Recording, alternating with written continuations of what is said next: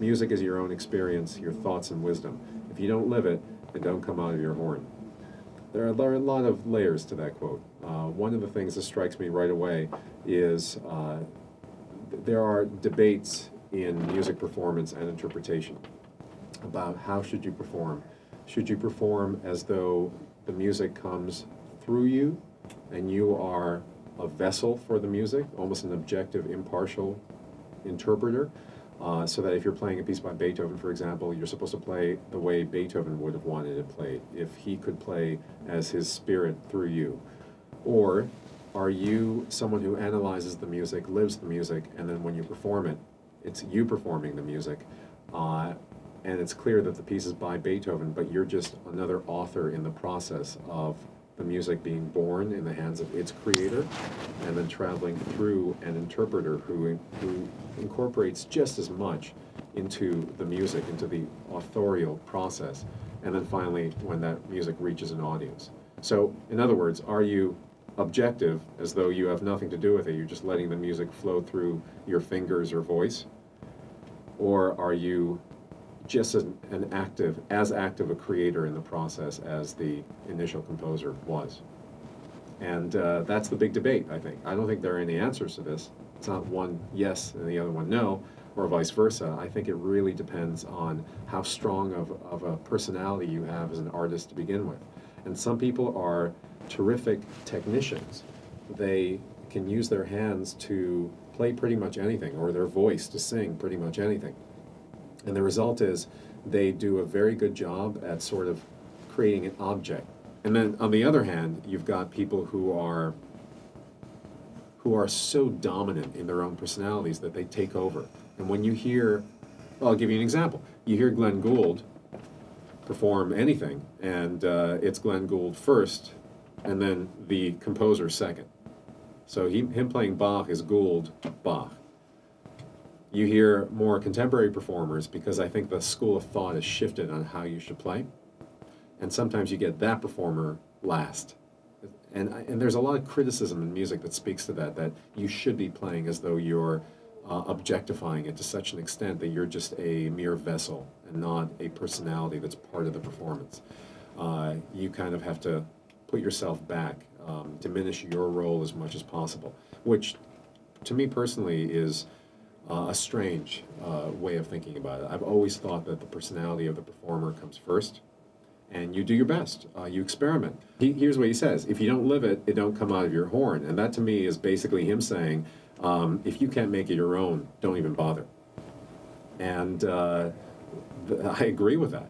I think, though, we have many performers, especially in the classical side of things, where they're not composers themselves. They play it as though they're trying to diminish their own responsibility. And the result is maybe technically perfect performances, but thoroughly uninteresting. You know, soulless, because the soul of the composer is dead. Depending on what you think of souls, but let's just say the composer is dead if you're playing something by Beethoven, as an example. But you're not. On a purely technical level, playing what's, as he says, not there, is actually the space between the notes. Because what rhythm really is, because music is fundamentally about rhythm, not pitch, not register, it's fundamentally about movement. So what's in between two events, if you go bam, ba, ba, There are three things that I just sang, but there's actually air in between all of those notes. And that air is that timing when you flow from one event to the next. And that's playing what's not there. So what I just sang, that rhythm can be interpreted in so many different ways. Ta ta ta, or ta ta ta, or ta ta ta, ta ta ta. Right? Slight differences in the timing between all three events, and it creates a completely different performance. One could be danceable. The other one could be suddenly very grave and serious and appropriate for a dirge. And the other one is a ballroom scene. If I'm remembering the quote more precisely, music is incapable of expressing anything. What did he mean? He meant that music should not be read into the way that it has been for centuries, that sort of modern take that music represents so many different emotions and states, going back to the 17th century with music expressing affective states of emotion, and there being formulae in music that can do so. That thought has continued all the way into the present.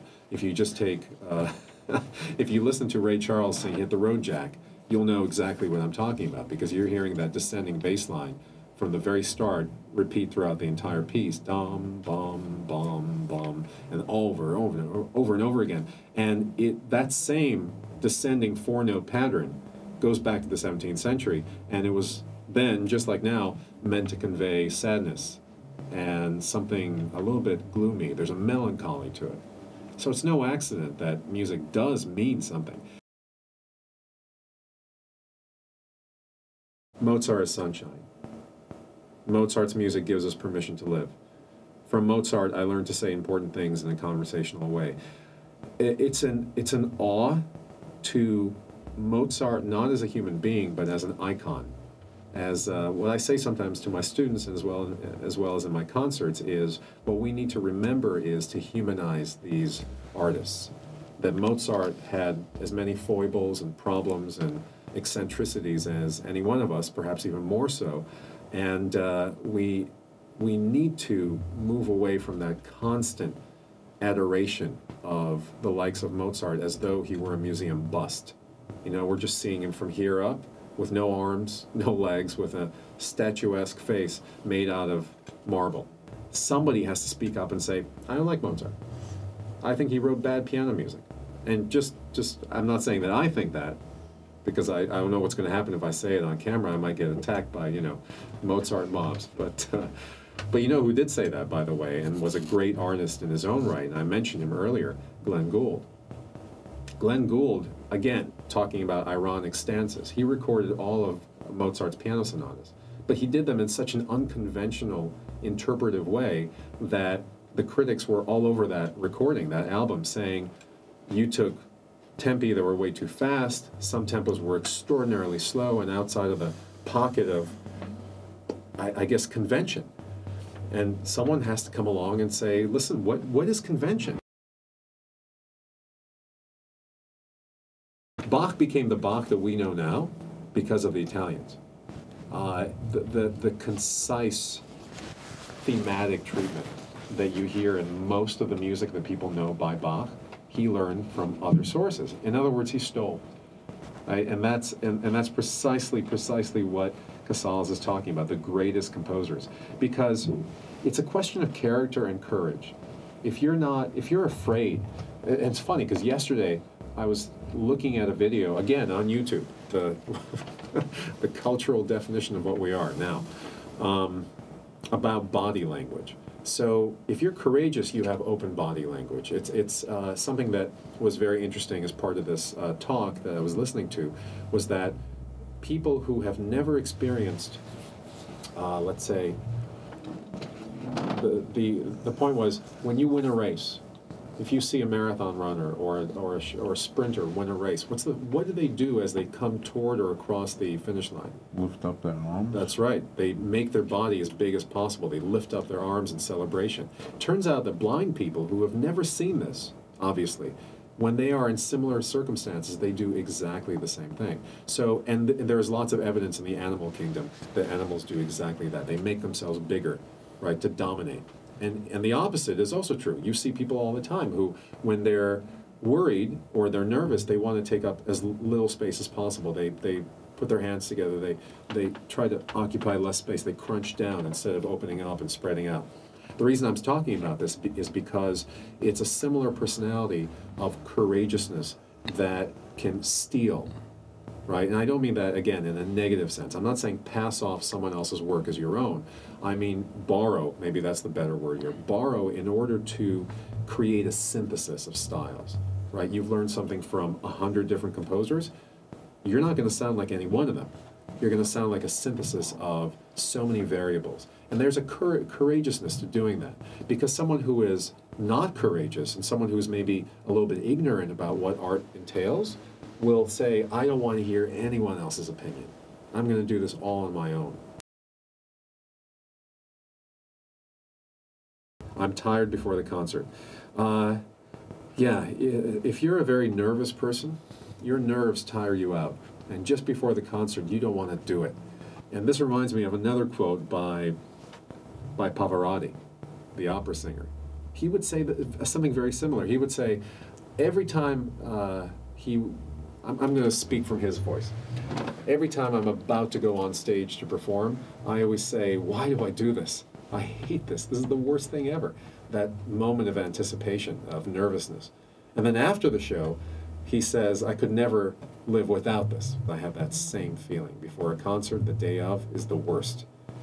Because you're just waiting for that. If the show starts at 7 o'clock, you're just waiting for 7 o'clock to roll around. And it goes so slowly. And then the concert itself is usually, if it's a good concert, I remember very little, because it's just a blur. And then afterwards, you're on that high until the next one. Do you practice the day of the concert? That's something that I've still been trying to figure out. 20 years into my career, I would say definitely do is warm up. And I'll maybe play slowly. Whatever repertoire I'm about to play, I'll play it very slowly. Will I full-on practice the way I would the day or two before? No. Because what you're really trying to do, so what are you practicing for, right? I'll ask my students and myself the same question. What are you practicing for? Are you practicing so that in your head you know that you can get all the notes? In that case, practice away. But what's going to happen is, if you practice full-on the day of the performance, you won't have much energy left for the performance itself. And you'll treat the performance like just another practice session. But it's not a practice session. It can't be. For one thing, you've got nerves. You've got the anxiety. You've got the fight or flight mechanism fighting within you. And there's an audience. You want to communicate something that's special during a performance, something that can't be replicated any other time.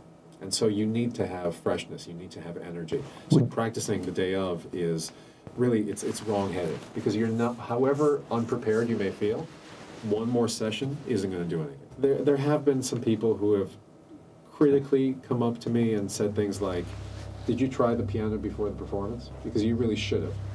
Something like that. You need to know your space. You need to know what the piano sounds like. And I'll say, yeah, that's true. I didn't have the opportunity to try the piano because it was impossible. Sometimes people say, you know, I really liked the second piece in the program, but I hated your Bach. I've heard that. The only way to respond, because you're not going to start a philosophical conversation where there are other people who want to talk to you, is to, I laugh usually. I say, well, listen, thank you for your thoughts. I have no problem at this stage receiving criticism. I'm only happy to get it, because I know that means I have an opportunity to grow from that comment. But if someone just says, well, I just didn't like it, that to me is a non-explanation.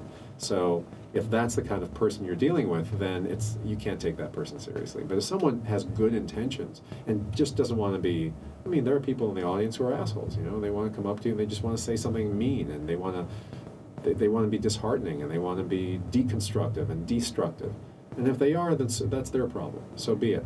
But if someone really has good intentions, constructive intentions, and says, you know, I'm a musician myself, or I'm an artist myself, and I felt that there was something missing, there was some bigger picture. That do you know, for example, that Bach at that time was suffering through XYZ, or did you know that he was elated because of the following circumstances? In which case, then you can talk, and it doesn't come across as a criticism. It comes across as two people who want to share something, and that's another performance right there. All music is folk music. I ain't ever heard a horse sing a song. That's Louis Armstrong. Well, unless you're reading Gulliver's Travels, where in the last world he visits the horse world, where, see, this is also very memorable to me because Swift came up with, the author Swift, he came up with a great name for these horse people, the Houyhnhnms. Sounds like you're neighing as you say it, Houyhnhnms. And that was a whole culture where the horses were on top, and the most sophisticated creatures, and people were no better than slugs. They were like cave dwellers and just barely out of the mud. Music hurts so deeply that it is not hurt at all, but you are the music while the music lasts. Only a poet could write something with so much difficulty to discern. What I get from this quote is that some pieces of music, like Stravinsky wrote, too many pieces of music finish long after the end. If we took that quote, the Stravinsky quote, honestly, and applied the same thinking to T.S. Eliot, I would say that what Eliot is thinking of is that some pieces resonate so deeply through our culture, Joel, kind of what you said about Mozart, that we can enjoy it for the music's sake, even if it's 250 years later, 230 years later, almost, because they are part of our cultural DNA. We just hear it, we know it. And as you're listening to it, that's the second part of this quotation, you are the music while the music lasts. That you disassociate the music from the composer. That's not about Mozart as you're listening to it. It becomes an extension of your own feelings and thoughts. And you live your life in that moment through the music.